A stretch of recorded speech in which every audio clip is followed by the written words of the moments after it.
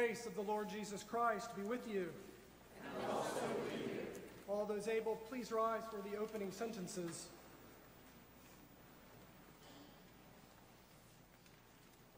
O Lord, you have searched me and known me.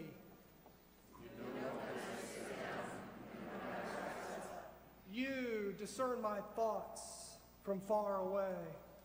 You search out my path and are well acquainted with all my ways. Let us pray. God of eternal love, you are slow to anger and full of mercy. We live and move and have our being in you, and you have made us for yourself, so that our hearts are restless until they rest in you. Give us purity of heart and strength of purpose, that no selfish passion may hinder us from knowing your will, no weakness keep us from doing it, that in your light we may see light clearly, and in your service find perfect freedom.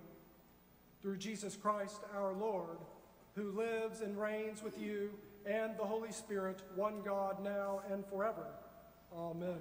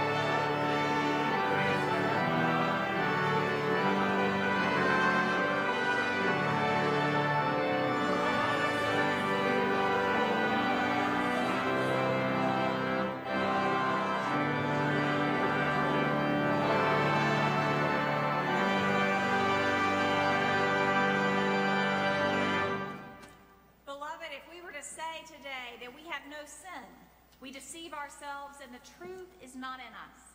However, if we confess our sin, God, who is faithful, hears our prayers, forgives us all of our sin, and cleanses us from all unrighteousness.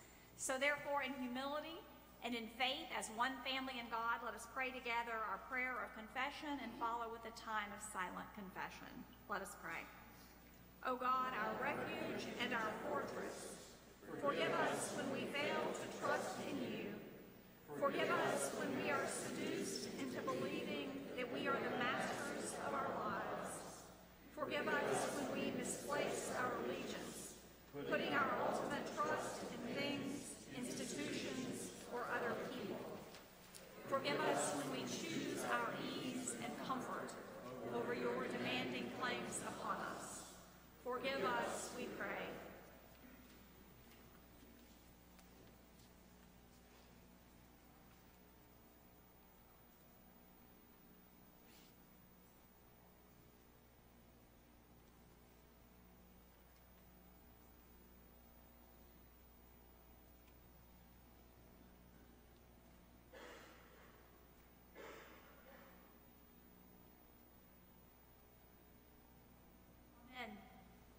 Beloved, the Lord says, I have swept away your transgressions like a cloud, and your sins like mist. Return to me, for I have redeemed you. Know that you and I are forgiven, and be at peace. Amen. Since God has forgiven us in Jesus Christ, we also must forgive one another. The peace of Christ be with you. And also with you.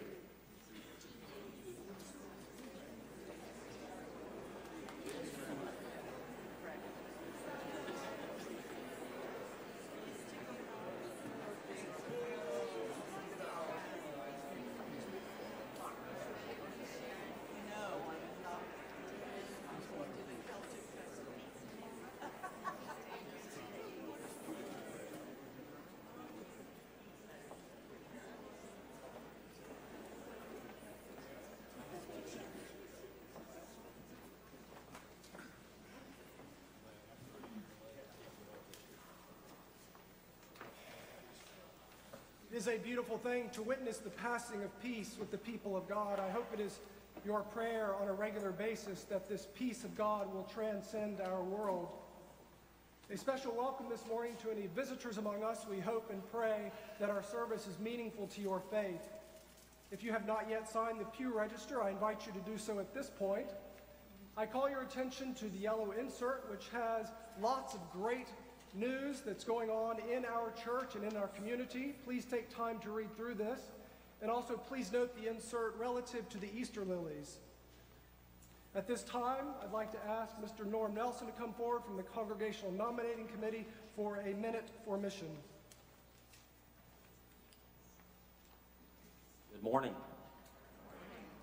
In the back of the bulletin, you'll notice a message from the session about the transition team and the interim pastor nominating committee, and also the congregational nominating committee, and how all that goes together. You probably know I'm a retired pilot, and so I'm going to try to give you a very succinct and quick look from 5,000 feet to what's happening right now in our church. And first of all, I have to say, when you stand here and look above and listen to the choir and hear our organ director play that organ, isn't it magnificent? I agree. So we have a wonderful church. We have a really good session. We have many, many great leaders in our church. And I want to assure you that those of us in leadership positions care about each and every one of you, and we care about our church. We have an interim pastor nominating committee, which was formed last week after the service when we met with Steve Benz, who's from the Presbyterian. And Paul Carter is our leader in that committee. Susan Goddard, Neil Smith, and myself are all members. And what we will do is we will look through all the different interim pastor people who are interested in coming to our church, and then we will recommend something to our session. And it's not just going to be the four of us who will make the determination, but it will be the session as a whole. I am also the chairman of the Congregational Nominating Committee, and I hope I don't confuse you with all this stuff, but just try to give you a quick overview. And a Congregational Nominating Committee selects elders and deacons and trustees, but when there's a departure of a pastor, in which Dudley and Mary have departed, we also help with the process of finding a new minister. The session will tell the Congregational Nominating Committee how many people they believe should be on the Pastor Nominating Committee search committee. And once the Congregational Nominating Committee finds out, then we will visit together and we will choose the people who will be on the Pastor Nominating Committee.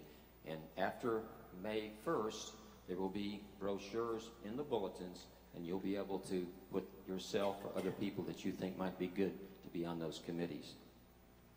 I would like to thank you for your participation in our church. We have a strong church. We have a great transition team. We have great ministers, and Dr. Camp and Amy. So thank you very much for loving this church, trust in God, and pray. Thank you.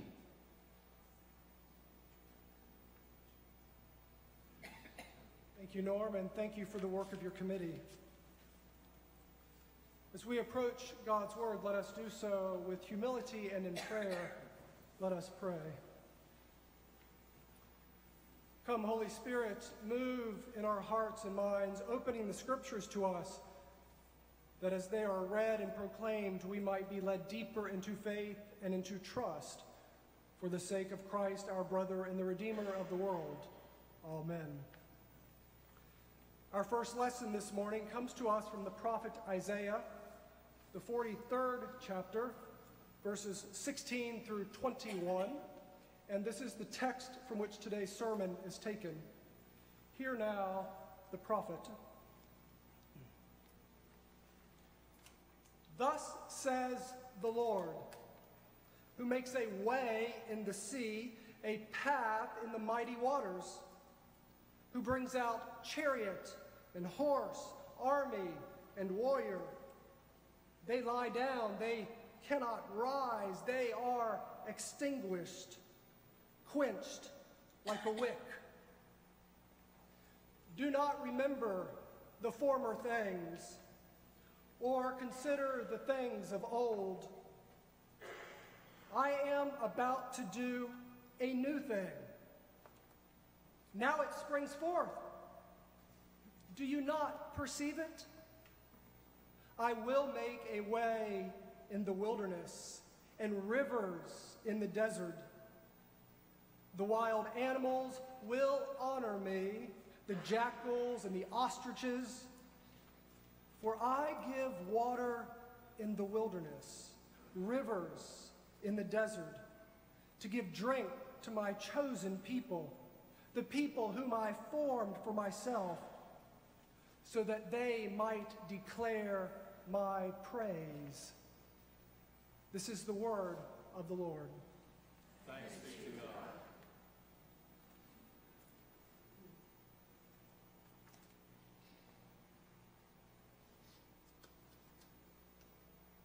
The second lesson today is taken from the 3rd chapter of Philippians, a letter from Paul.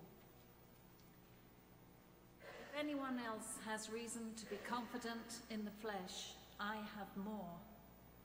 Circumcised on the 8th day, a member of the people of Israel, of the tribe of Benjamin, a Hebrew born of Hebrews. As to the law, a Pharisee. As to zeal, a persecutor of the church.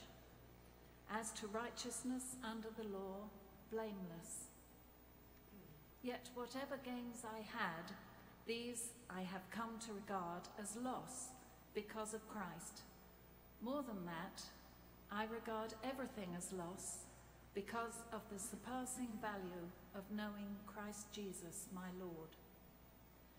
For his sake, I have suffered the loss of all things, and I regard them as rubbish, in order that I may gain Christ and be found in him, not having a righteousness of my own that comes from the law, but one that comes through faith in Christ, the righteousness from God based on faith. I want to know Christ and the power of his resurrection and the sharing of his sufferings, by becoming like him in his death, if somehow I may attain the resurrection from the dead. Not that I have already obtained this, or have already reached the goal, but I press on to make it my own, because Christ Jesus has made me his own. Beloved, I do not consider that I have made it my own, but this one thing I do, forgetting what lies behind and straining forward to what lies ahead, I press on towards the goal, for the prize of the heavenly call of God in Christ Jesus. Thanks be to God. I should say, the word of the Lord.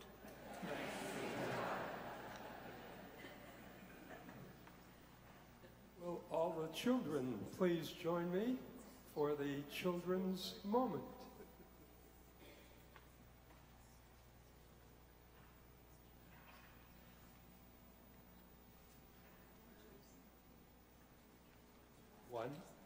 2, 3. Right over here in the middle. Right over there. Thank you. Let's all think about the last time we smelled perfume. Maybe it was when our mother hugged us. Maybe it was when our aunt visited us. Well, today's Bible story is about Mary, who took some expensive perfume from a jar and wiped the feet of Jesus with her long hair. And the house they were in was filled with the smell of perfume. Judas Iscariot, one of Jesus' disciples, was in the room and said, "The perfume was worth a small fortune and should have been sold and the money given to the poor." Jesus replied, "Leave her alone. She did it in preparation for my burial. You will always have the poor among you, but I will not be here with you much longer." Let's bow our heads in prayer. As we get closer to Palm Sunday, Good Friday, and Easter Sunday, help us to remember what Jesus did for us and what Jesus means to us. Amen. Don't forget your worship bags.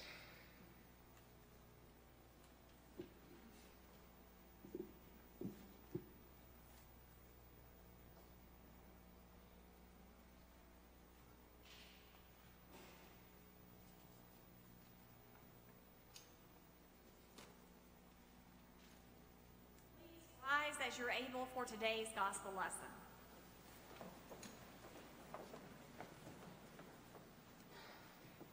From Matthew chapter 4. Jesus was led up by the Spirit into the wilderness to be tempted by the devil.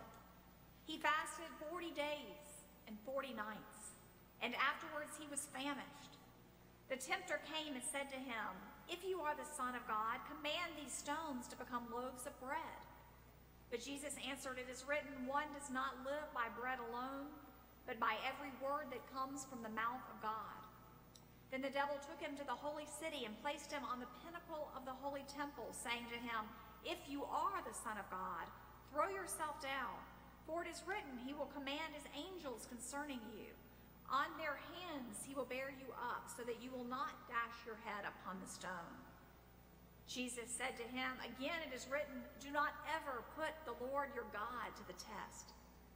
Again the devil took him to a very high mountain and showed him all the kingdoms of the world and all their great splendor, and said to him, "All these I will give you, if you will fall down and worship me." Jesus said to him, "Away with you, Satan, for it is written, worship the Lord your God and serve only him."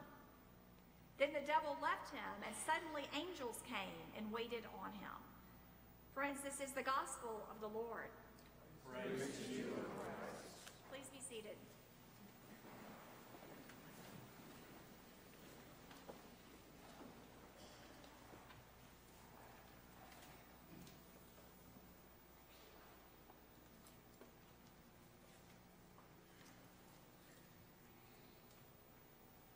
Well, here we are, the second Sunday since Dudley's retirement. And I wonder what you're feeling. I wonder what you're thinking at this particular moment. Well, I'll tell you what I'm thinking at this particular moment.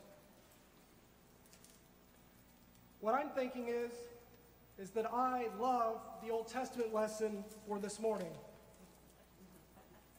Just over 15 years ago, Amy and I chose this very text as the Old Testament reading at our wedding. The promise of new life in the Bible finds a vivid expression in today's passage from Isaiah.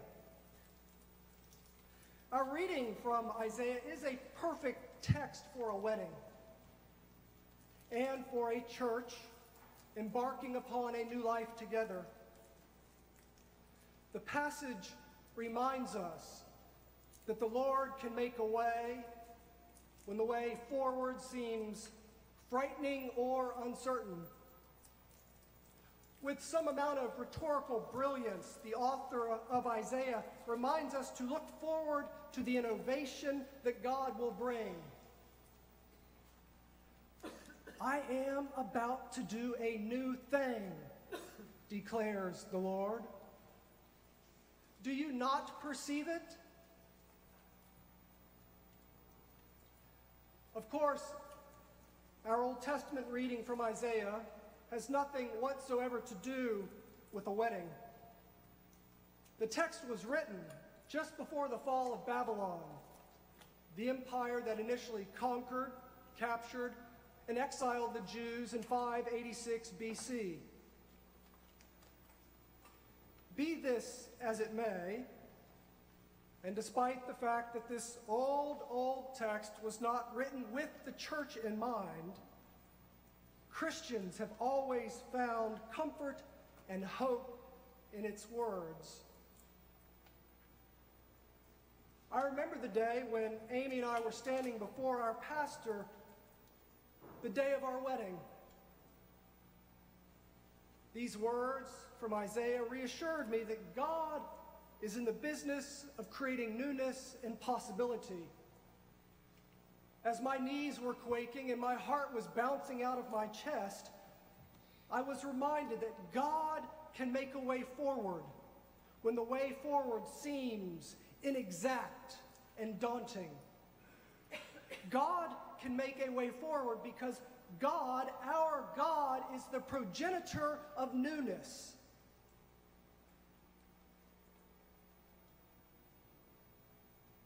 Last Sunday, our transitional presbyter, Mr. Steve Benz, did his best to assure you of our church's strong future. And I want to do the same this morning. The session of Memorial Presbyterian Church is exceptionally strong, and we are unified. The presbytery is here for us as a resource. And in due time, an interim pastor will help lead us. Finally, as pastors in this church, Amy and I are deeply, deeply committed to you. We are going nowhere unless God grabs us by the scuff of our neck and hauls us out of here. We are here for you. We love you. But it is God who will make a way.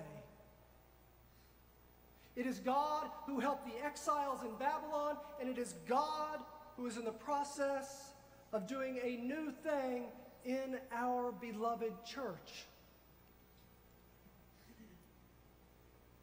The very famous and now deceased Roman Catholic pastor and theologian, Henry Nouwen, penned these words: I can be happy or unhappy in all situations. I am sure of it, because I have been. I have felt distraught and joyful in situations of abundance and in poverty, in situations of success and failure. The difference, says Nouwen, is never based on the situation itself, but always on my state of mind and my state of heart. When I knew I was walking with God, I always felt happy and at peace.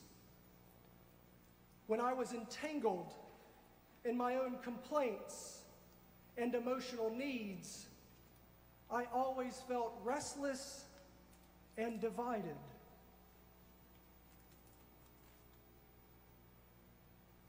As the process of working with an interim pastor unfolds, issues may surface that produce in you fear or anxiety. Amy and I are here for you.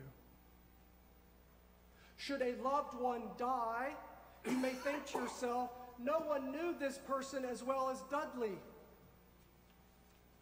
Amy and I are here for you. Or if you happen to find yourself in need of a trusted confidant, you may be anxious that no one has the history with you that Dudley did. Again, Amy and I are here for you. With near certainty, I can say that things will be different.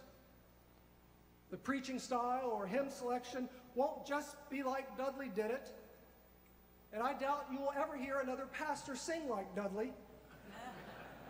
You certainly won't hear me sing that way. I can dance, but I cannot sing.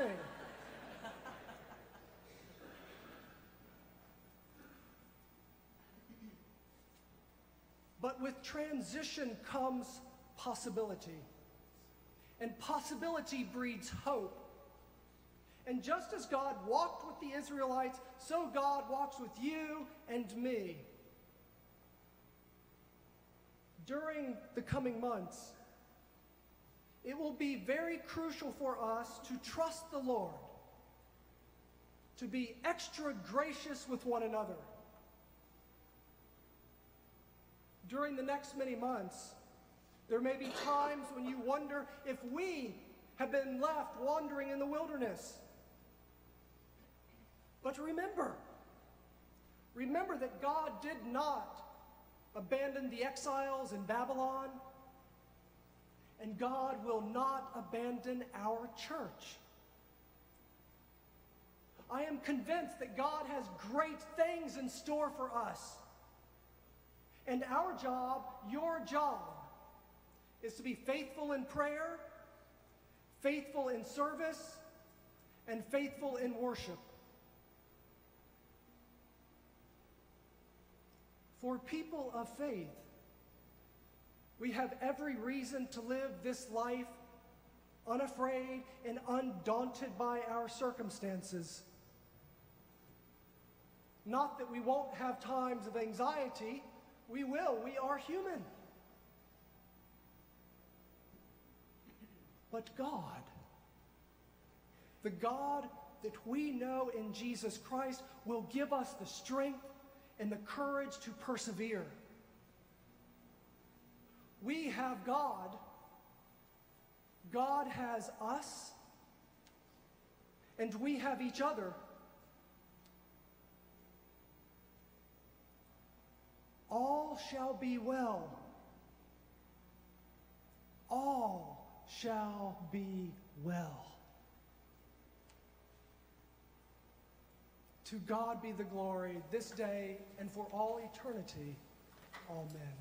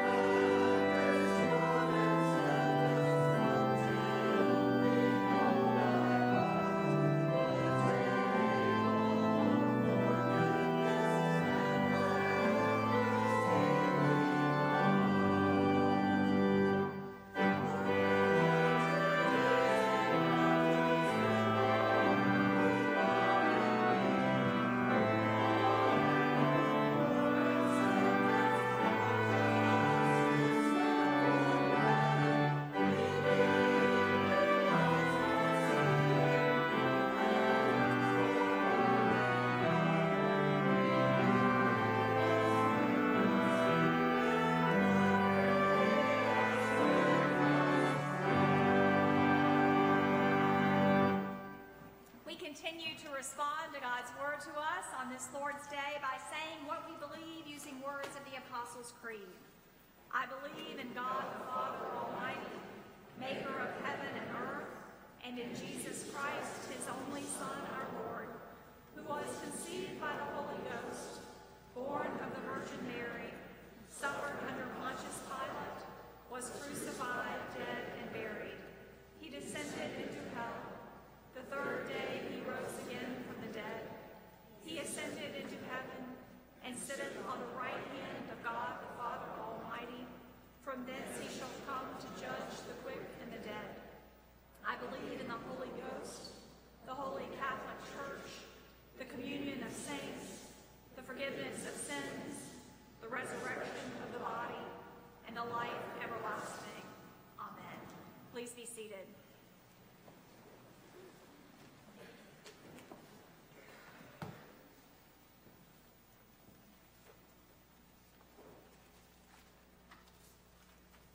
Let us join our hearts for our prayers for the people of God. Let us pray.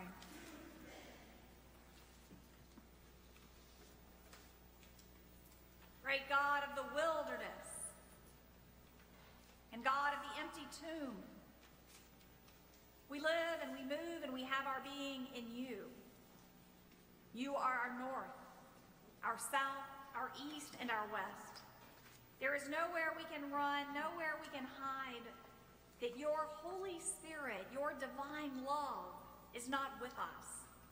For you never let us go. And whatever it is that keeps us from living out of the power of your love in our lives, we ask for liberation and freedom from these things. Help us, Lord, to not look back, but to pay attention now to the new things you are doing in our midst. Give us thirsty eyes. Give us hungry ears to see and hear you in new ways. We pray for our world today, remembering that it is your world, and you have the whole world in your caring, loving hands. We remember the sick and those recovering from surgeries. We remember with all who struggle with addiction and mental illness and their families. We remember all who carry heavy burdens and your invitation to come to you with those burdens. We remember those who are grieving the loss of loved ones, especially the Carpenter family and the Lovell family. We pray for our church in this time of transition.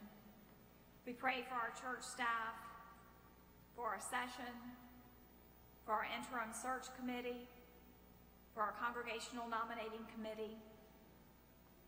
We remember our troops serving so faithfully all over the world and at home and their families. We remember our police officers, our firefighters, and all emergency personnel.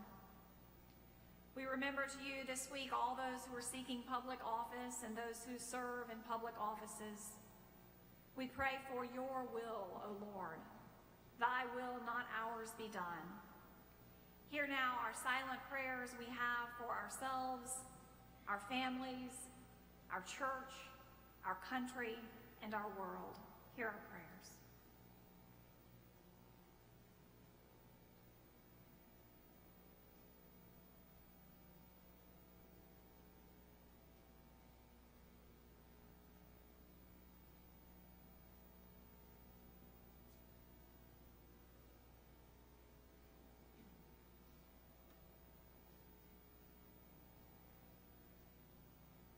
Finally, we ask, loving Lord, that you would use us in a mighty way as the Church of Jesus Christ, as your body here on earth. The new things that you are seeking to do in our community, in our church, in our world, in our nation. Use us, your daughters and sons, to bring you glory. In Jesus' name, amen.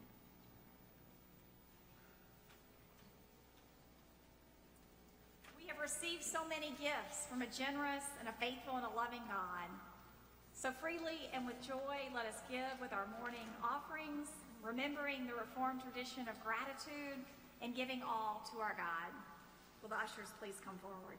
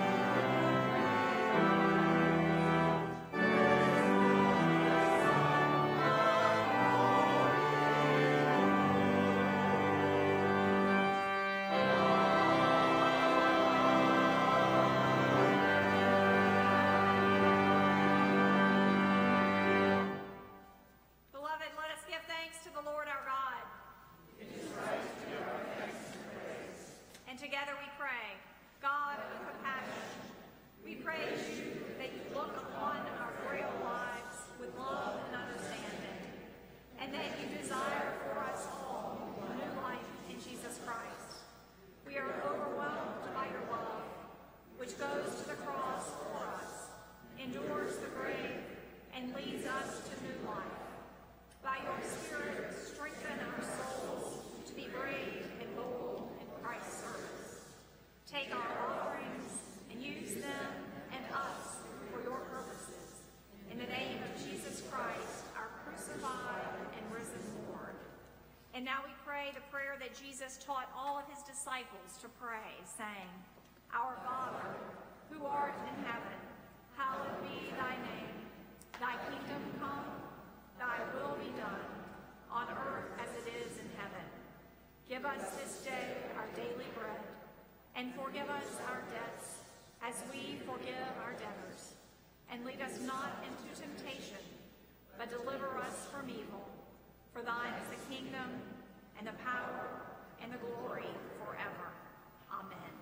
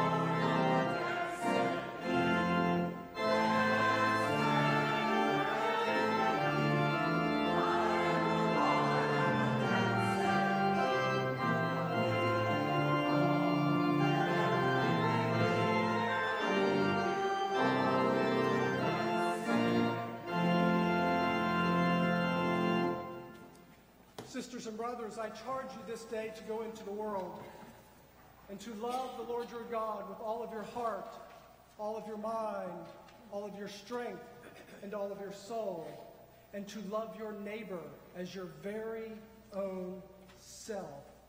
And may the mercy, peace, and grace of our holy triune God rest upon you this day and throughout all eternity. Amen.